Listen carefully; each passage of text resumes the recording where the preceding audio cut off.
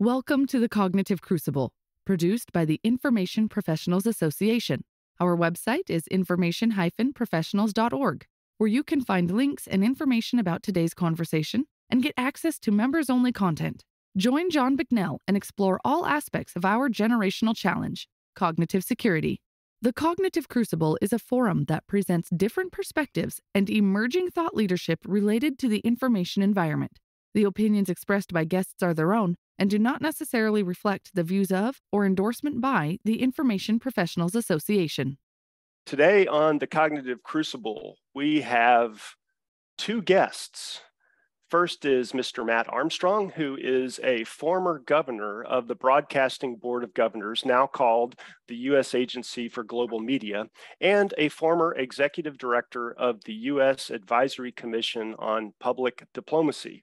Also joining us is Dr. Chris Paul, who is a senior social scientist at the RAND Corporation and professor at the Pardee RAND Graduate School.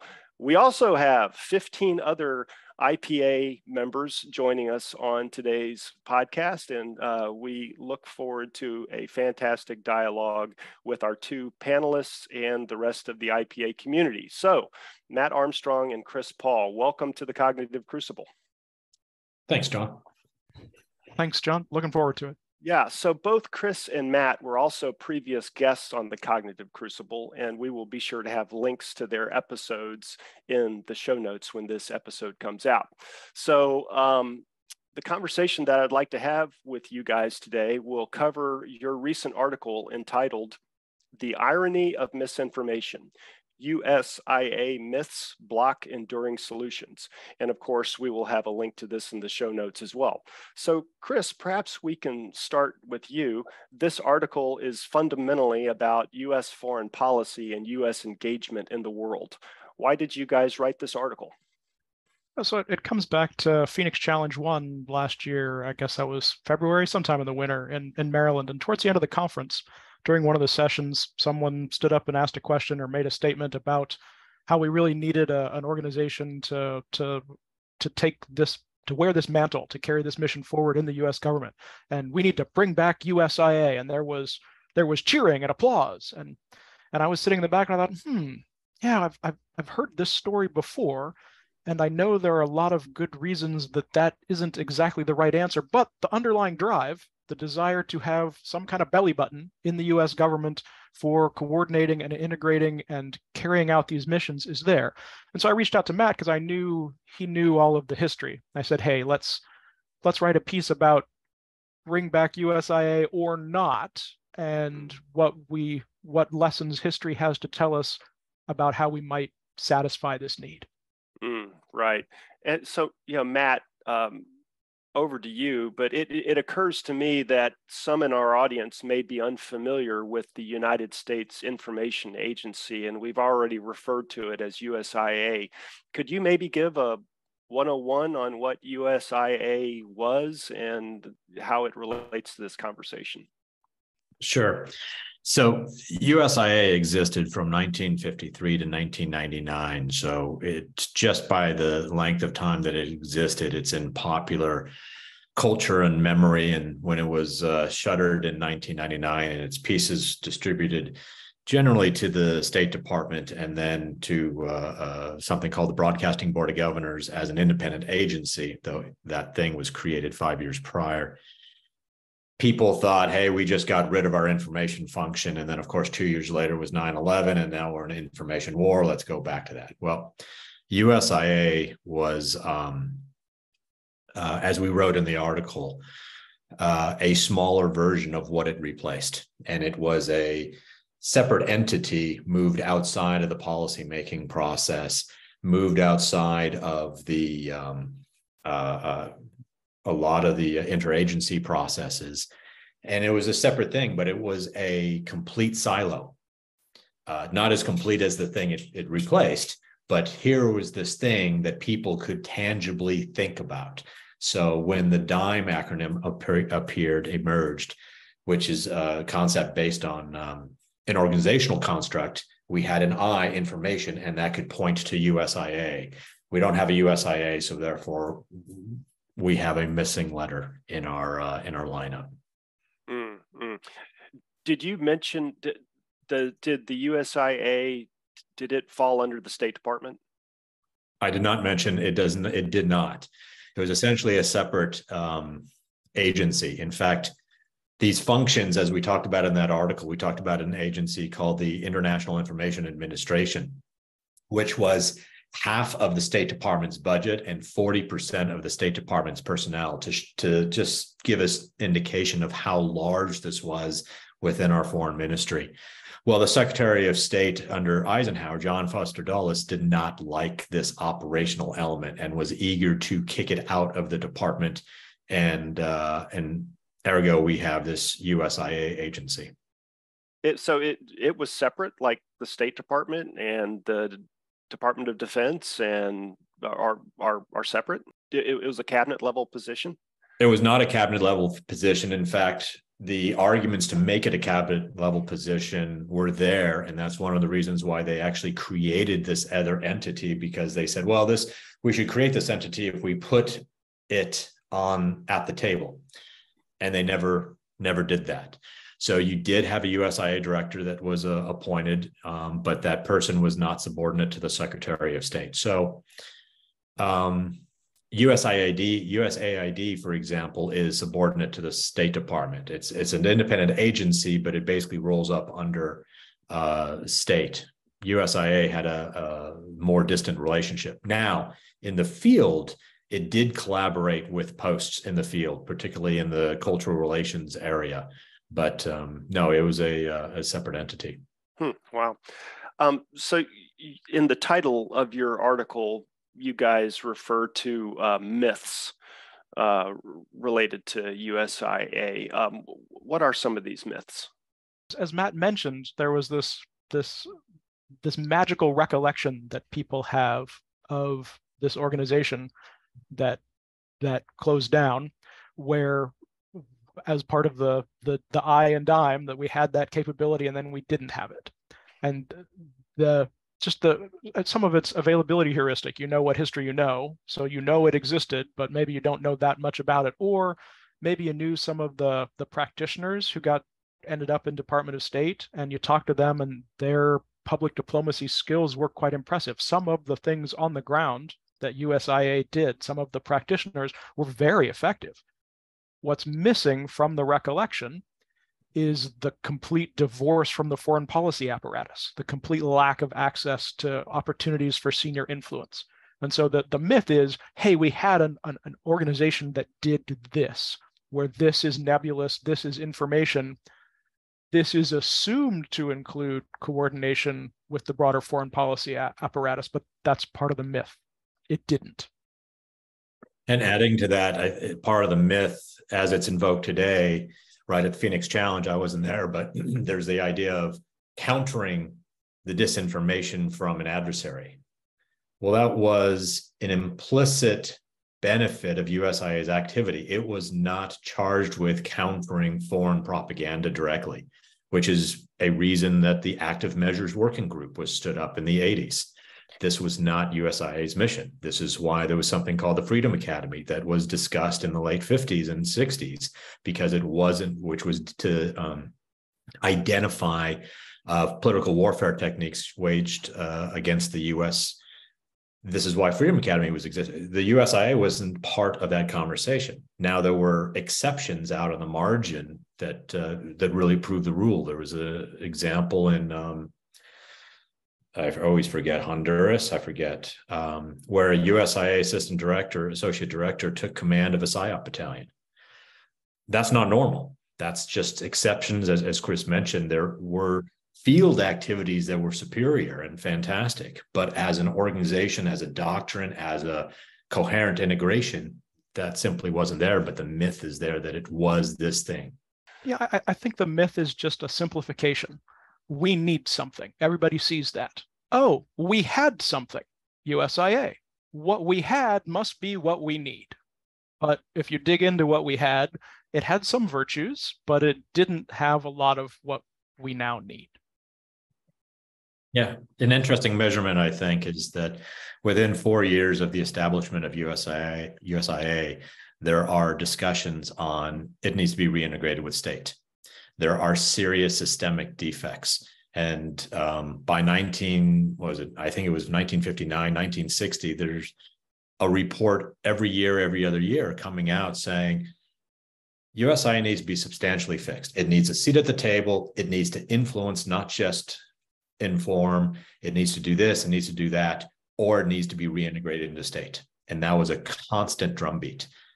And we forget about that. That's not part of the narrative. And then you have the coining of the term, or the adoption of the term, public diplomacy as part of a bureaucratic fight, which actually, going to this issue, leads us to today, where we think about, we don't know what public diplomacy is, which is in part by design, because public diplomacy as a term was coined to defend and describe an organization, not practices, not TTPs, not tactics, techniques, procedures, not outcomes.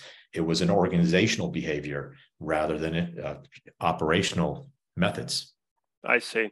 So, Matt, you mentioned this a few moments ago, but the International Information Administration, or IIA, could you describe this organization just a little bit more? Maybe contrast it with USIA and talk about how its charter differed a little bit. Yeah. So. The State Department was charged with this global engagement mission, and that concept was far broader then than now. Exchanges were part of it, but technical exchanges, bureaucratic exchanges, agricultural experts, for example, census takers, aviation management experts, these were part of the exchanges to create governmental, societal, political capacity in foreign countries, as well as educational fields, as well as various informational programs like libraries, posters, speaker exchanges, any number of things. This is what time frame, Matt, you're thinking? So this is starting in the end of 1945. These things start happening. Okay, got it. These are institutionalized by the Smith-Mundt Act, which was really one of the first legislative acts against Russian political warfare by the time it gets passed and signed into law in January 1948. But in the State Department, by 1949, the department starts to fight against this informational element. So when Dean Acheson becomes Secretary of State, he creates this bubble within the State Department, the International Information Administration, to provide one leader, one budget, one point of contact, but yet this thing is fully integrated into our foreign ministry. It is the chair of various interagency meetings. It is the representative for the State Department on State Department international information policy, and it is chairing what we would call principal committees or the like with other agencies. It was big on private-public partnerships. It was engaging U.S. Organizations within the U.S. to work outside. It was engaging foreign private enterprises.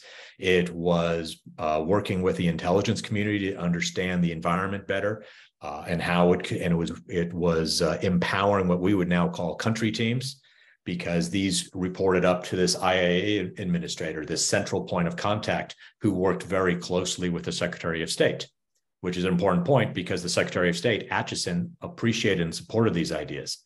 Well, just to sort of lead into what the next question might be, is that John Foster Dulles didn't like any of these ideas. He's like, nope, this is busybody work. I don't like this. This is not part of diplomacy. This distracts me from my diplomacy. And so this gets booted, and some of the functions go out to USIA. Some of them stay within state. Some of them get dispersed to other entities. But this was a significant hub of leadership and coordinating activity within the State Department. Therefore, it was also integrated with the field operations. You guys conclude your article with the assertion that this IIA model provides some of the necessary authorities to conduct activities and coordinate across government agencies. How is this something that is needed today? Yeah, so although what we need isn't USIA, we need something.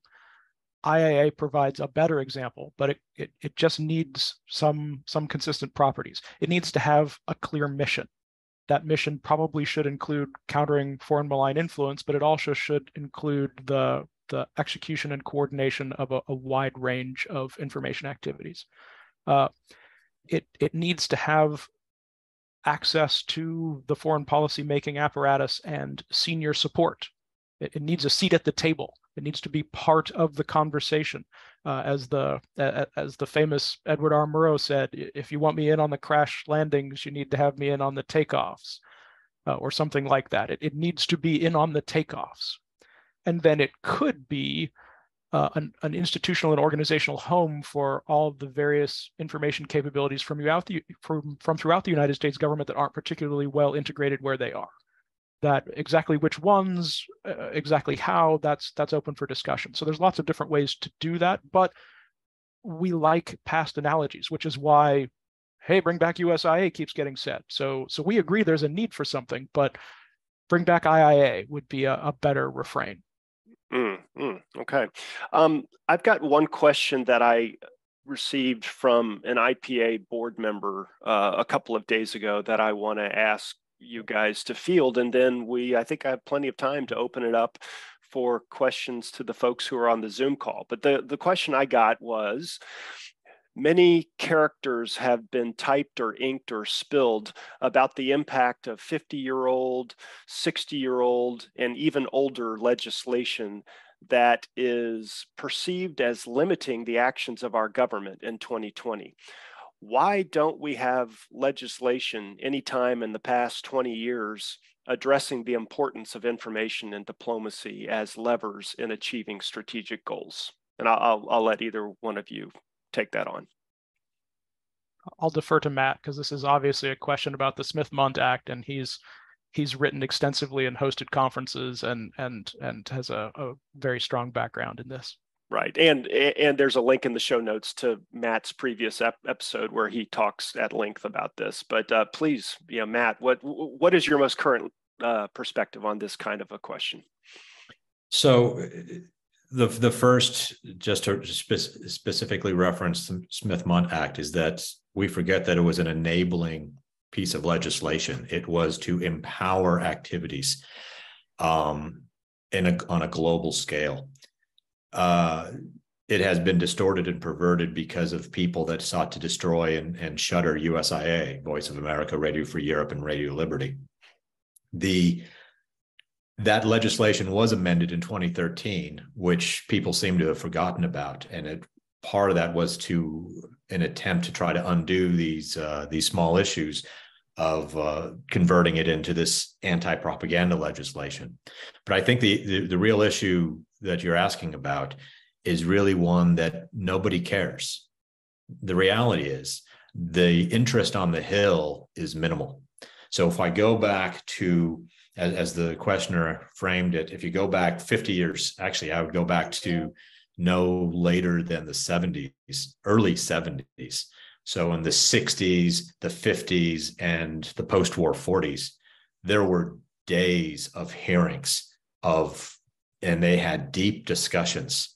And these are just the hearings. And then you have the reports, and then you have the public writing about this, the front page articles about these topics. You have none of that today. You have very little attention on the Hill. So when I was a BBG governor and I would go to a foreign affairs committee and I would meet with members to talk about BBG, how many times I heard VOA still operates? And this is from the oversight committee. So the lack of serious attention from the Hill, the lack of serious attention from the executive branch combines to make this just terrible stew. One of the lessons that I think should be taken from our article, Chris, my article, is our ultimate point is that leadership matters. The org chart is not going to create leadership. The org chart is not going to create a small S strategy or a big S strategy. The org chart is not going to solve our problems. We need substantial leadership. USIA is an example of failed leadership. Dulles said this is not part of foreign policy. I'm going to kick it out. Atchison said it was. So you have no leadership, you have no interest, you have distraction on shiny baubles, going to the Armed Services Committee, or even I testified before the House Foreign Affairs Committee over summer, and there's talk about DOD. There's not talk about the defects at state and how do we look at the State Department. So the difference between then and now is there is a serious lack of attention and lack of concern. All right. Well, Matt and Chris, thanks for your perspective on all that. I think we've got plenty of time to have questions from the audience.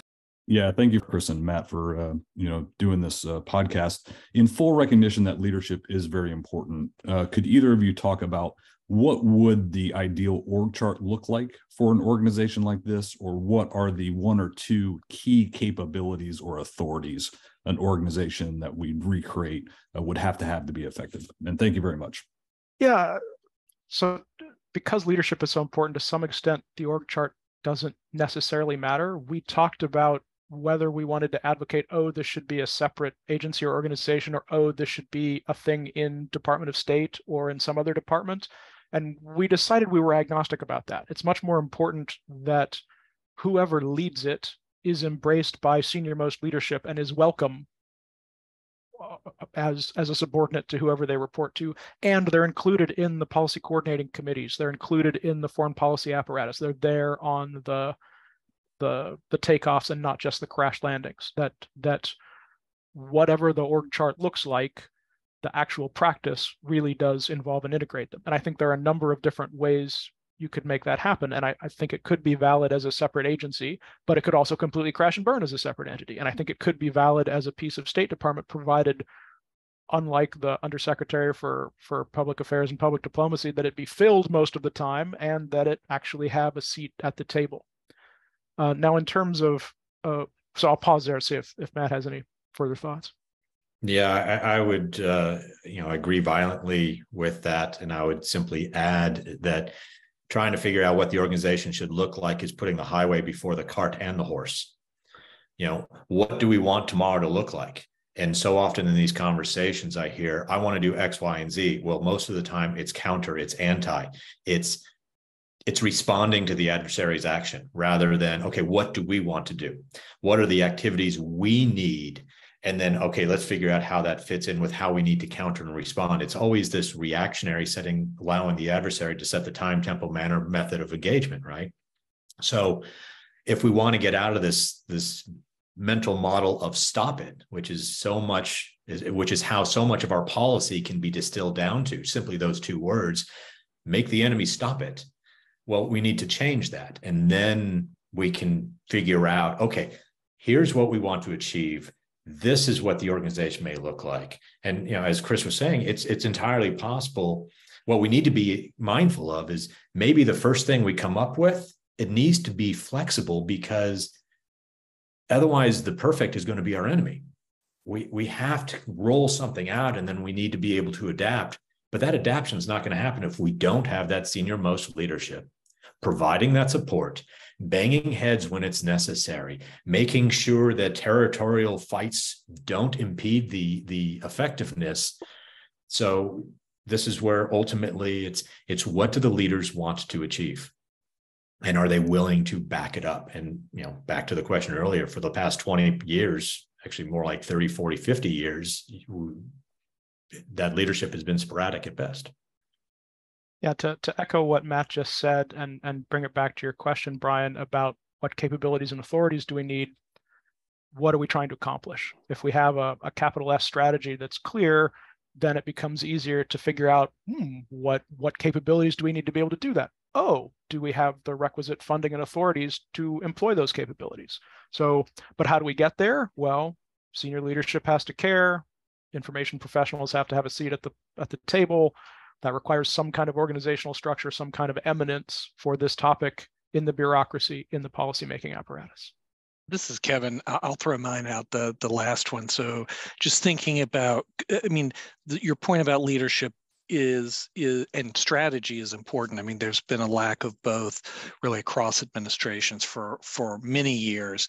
But if you were to have to assuming this were like, whether we're talking about an undersecretary level position or an agency, this is potentially a Senate confirmable type position. Like, what's the job description you would write for that person? Because I think it's not just the personality of the person, but it's also the types of skills and the responsibilities that they bring to the table with them. And I think comparing what we might want from that type of person now versus what we would have wanted in 1999 or even back in the 1950s is very different. So just for us to think about, again, it kind of gets to this idea of information professionals. It's kind of an amorphous term, but really bringing it down to, what are the sort of skill sets, what are the types of experiences that somebody like that ought to have if they're going to be effective? Well, my top would be, the person needs to be aware of how foreign policy works. The person needs to be aware of how government works. They need to be capable of working with Congress just as much as working with the Secretary of State, the other secretaries, and the president.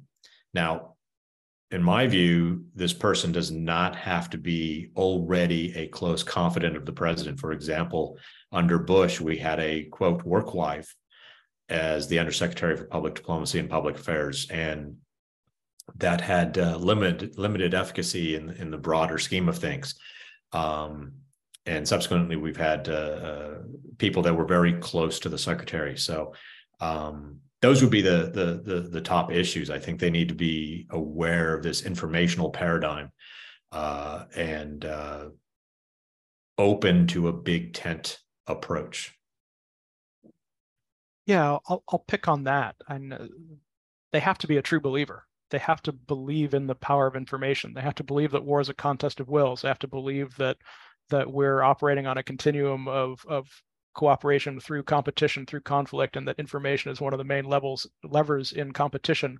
And they have to believe that we need a strategy that is proactive and wants to accomplish something, because they're going to be again and again in cabinet meetings or in senior policy meetings where they have to advocate for these positions. And if they don't buy into it themselves, if they're just parroting talking points prepared by true believers in their staff, then when contention happens, and it will, because not everyone is a true believer, they have to know when to double down and when to cede that something isn't the core of their argument and know what's important about these sorts of things.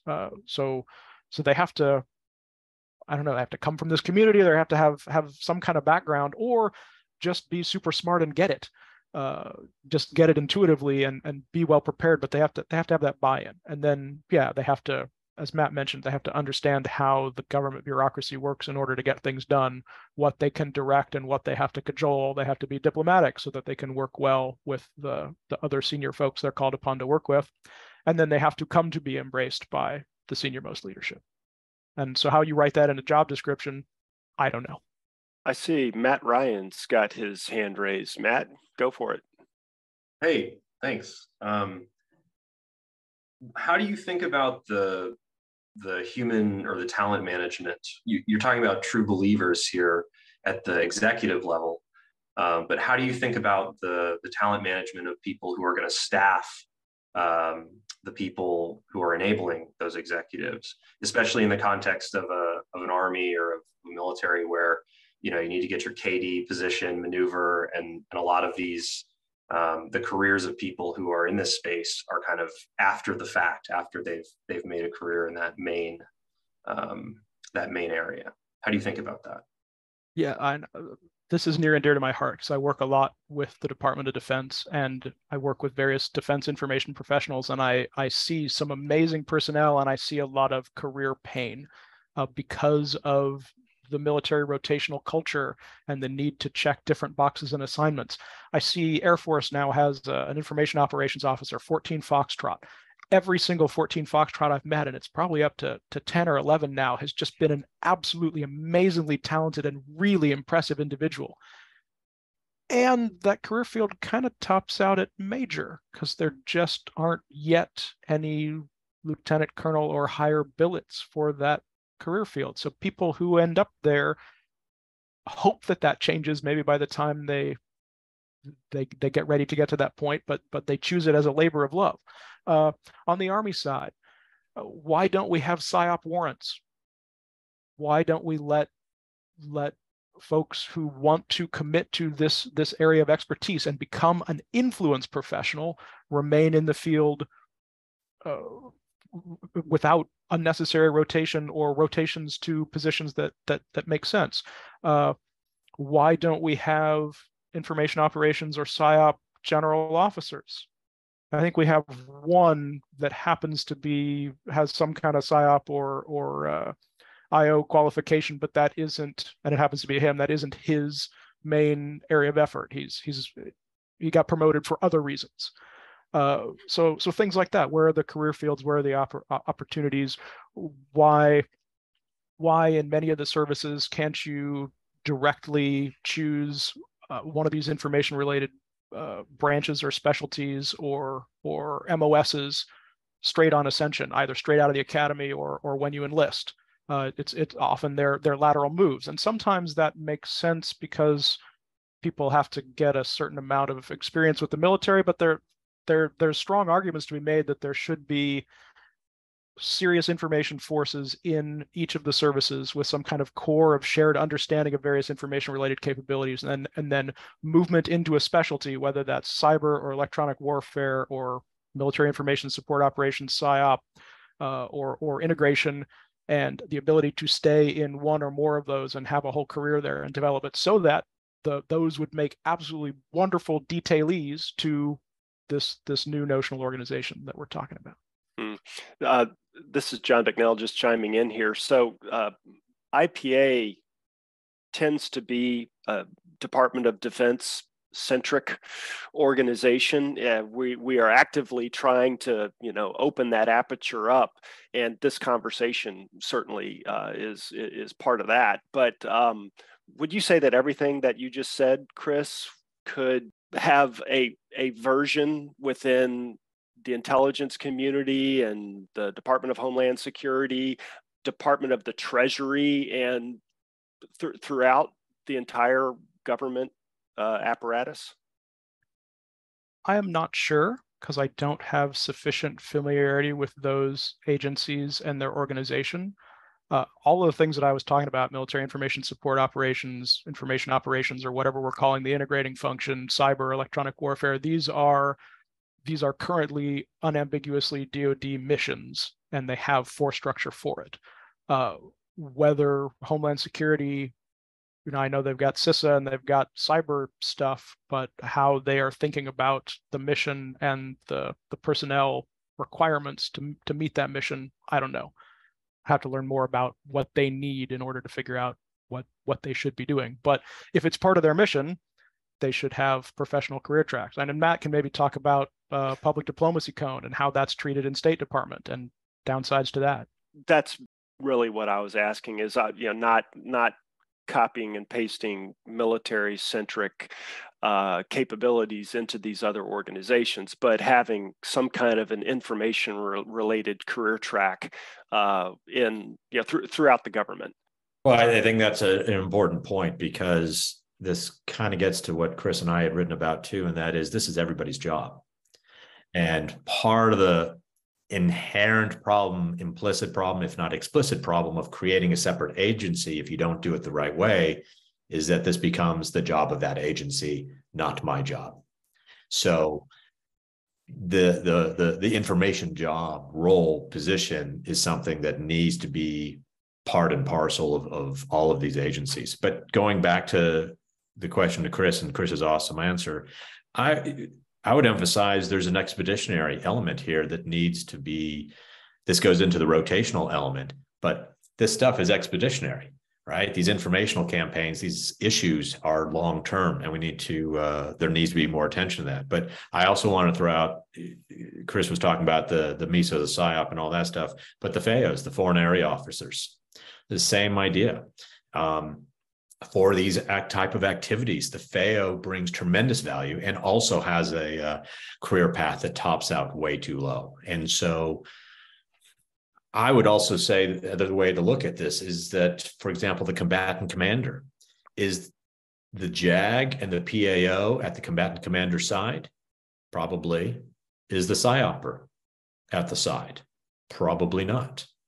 And so there is this process, because the JAG may say, yeah, you can do this. LOAC, law of armed conflict, the law of war can say, you can do this. The PAO is, and I'm stereotyping here, is going to say, this is how it will play in the US. The PSYOPer is going to say, again, stereotyping, ideally, this is what you should do to get the effect you're attempting to achieve, which may not be putting a munition on a target.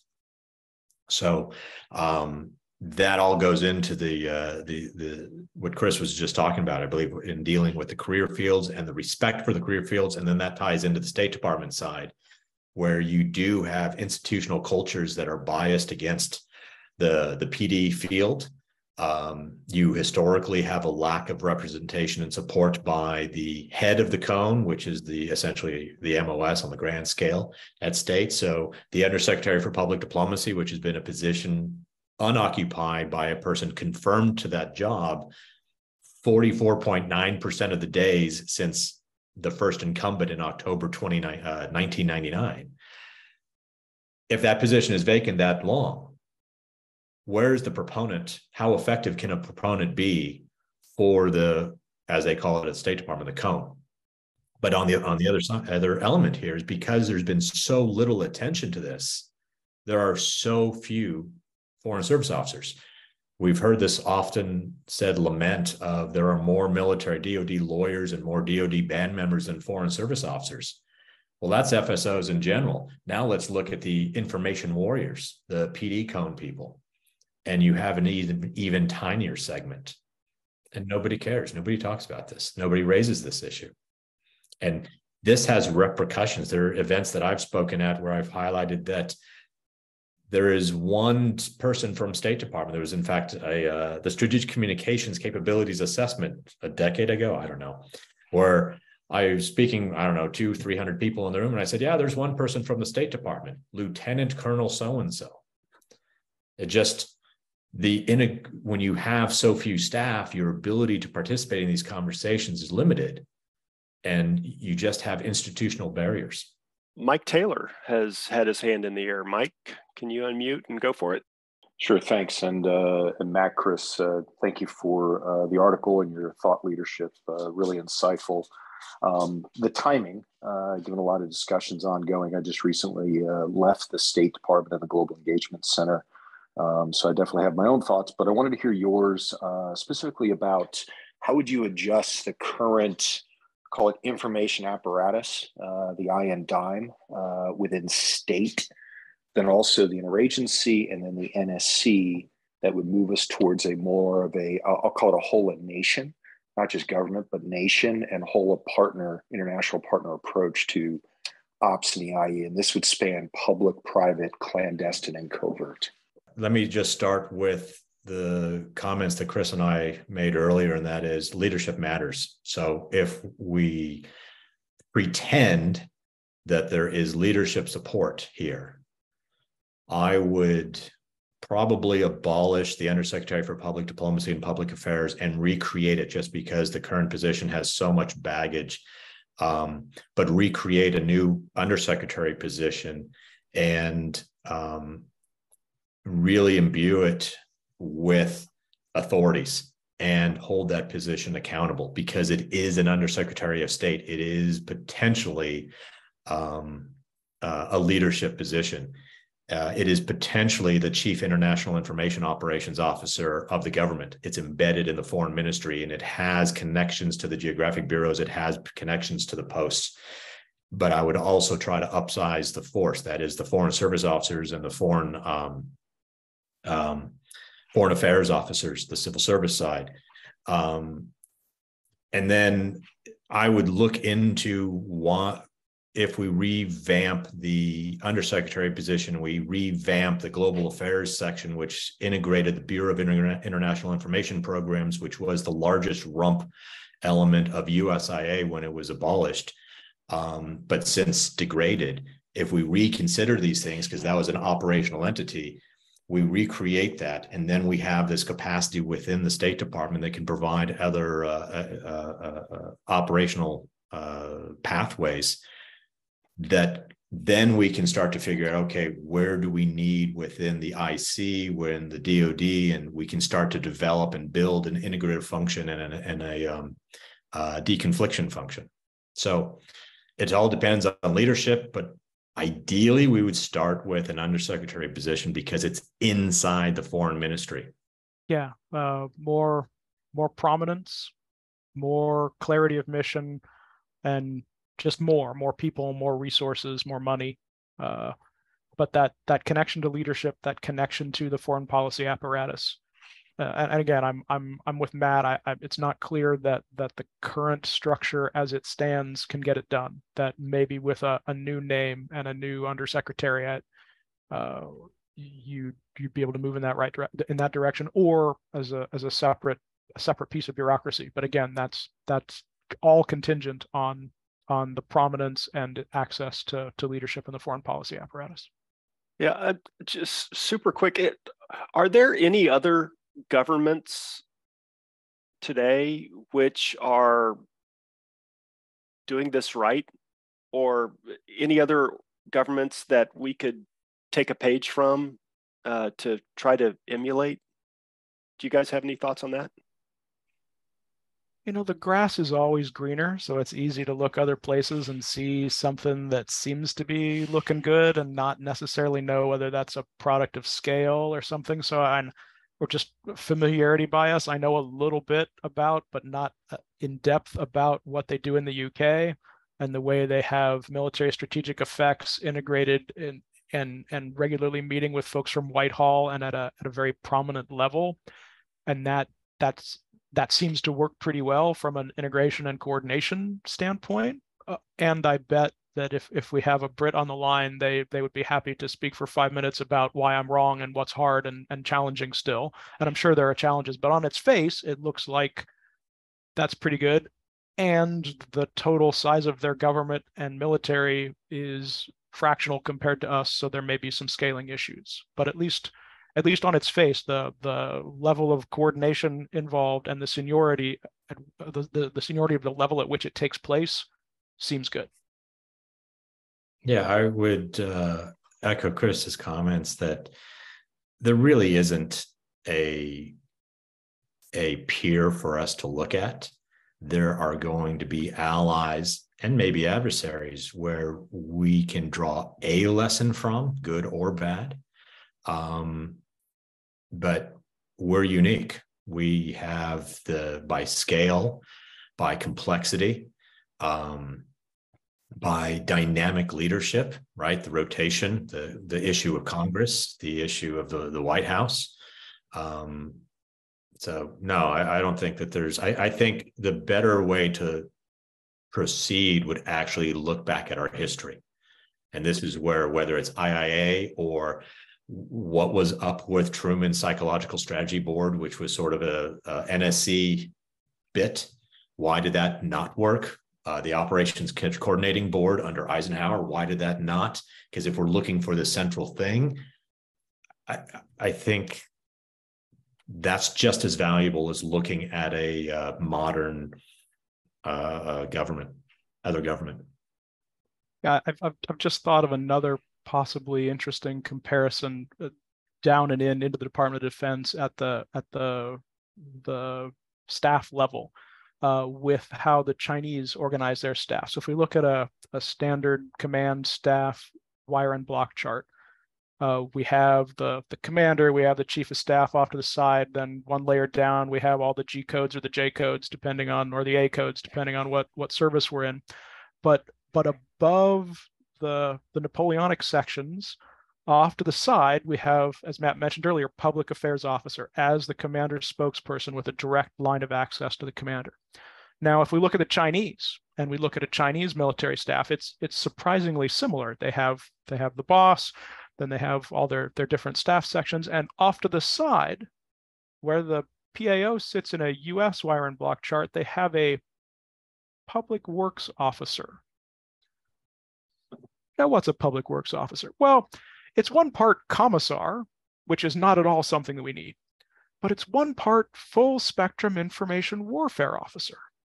Now, what would change in how we thought about things if the position of PAO, instead of being just focused on the public affairs mission and being the commander spokesperson, was instead, in fact, a full spectrum information warfare officer able to advise the commander about all aspects of the inform, influence, and persuade and information warfare missions?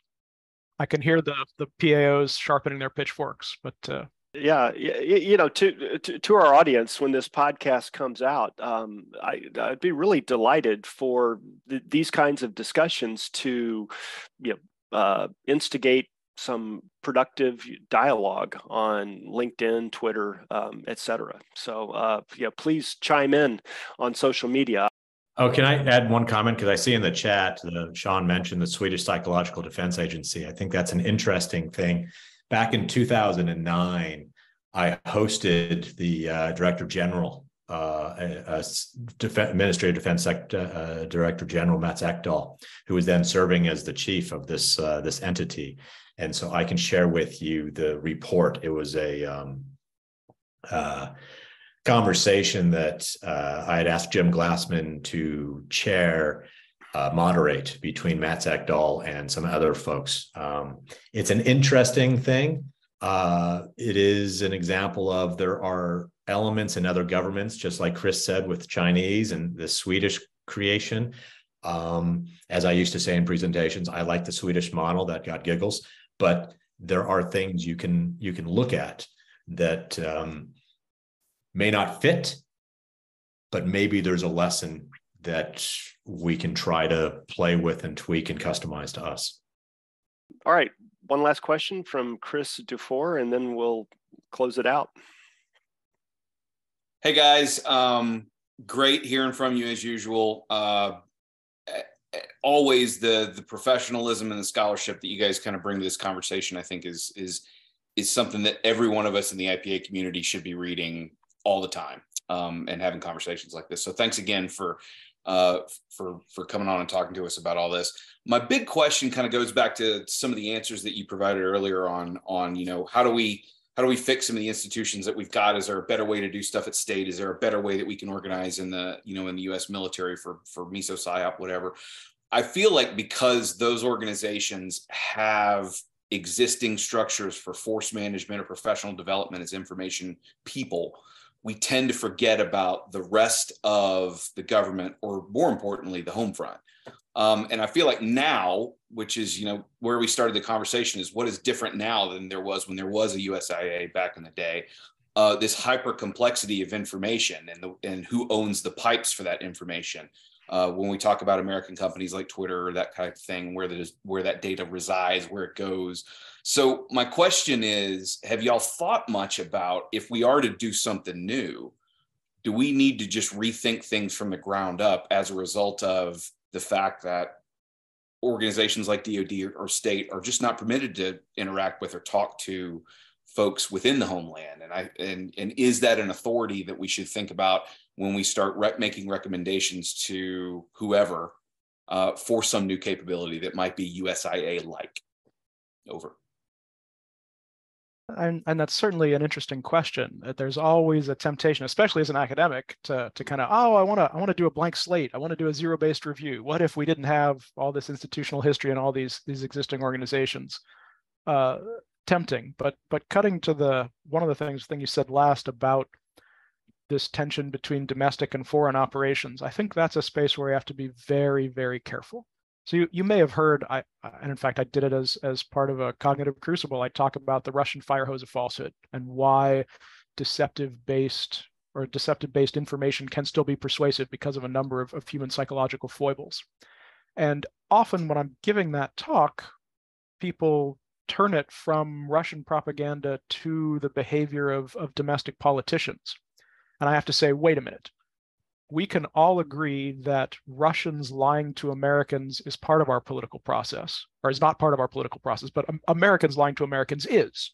And these are two separate and separable problems. And let's attack the agreed upon space. Let's attack foreign malign influence and the things that we all should want as Americans as part of foreign policy, and recognize that, okay, it's all the same information environment, and cognitive security, we need to protect our citizens from foreign malign influence, but we need to respect their autonomy to believe and develop ideas that we may or may not agree with.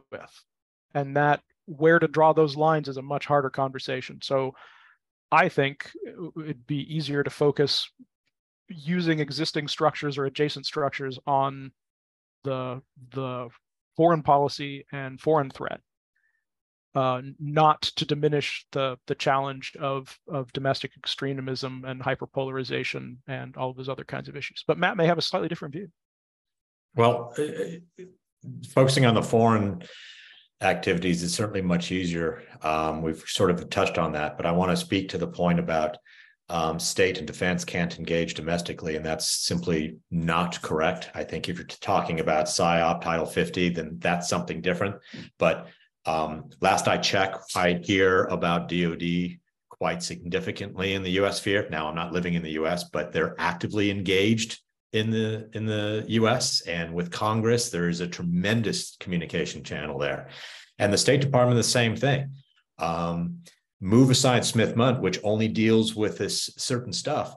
State Department is actively engaged domestically, and it could be engaged much more. In fact, the position that we now know as the Undersecretary for Public Diplomacy was Assistant Secretary for Public Affairs, created in December 1944, intentionally dual-hatted for domestic and foreign.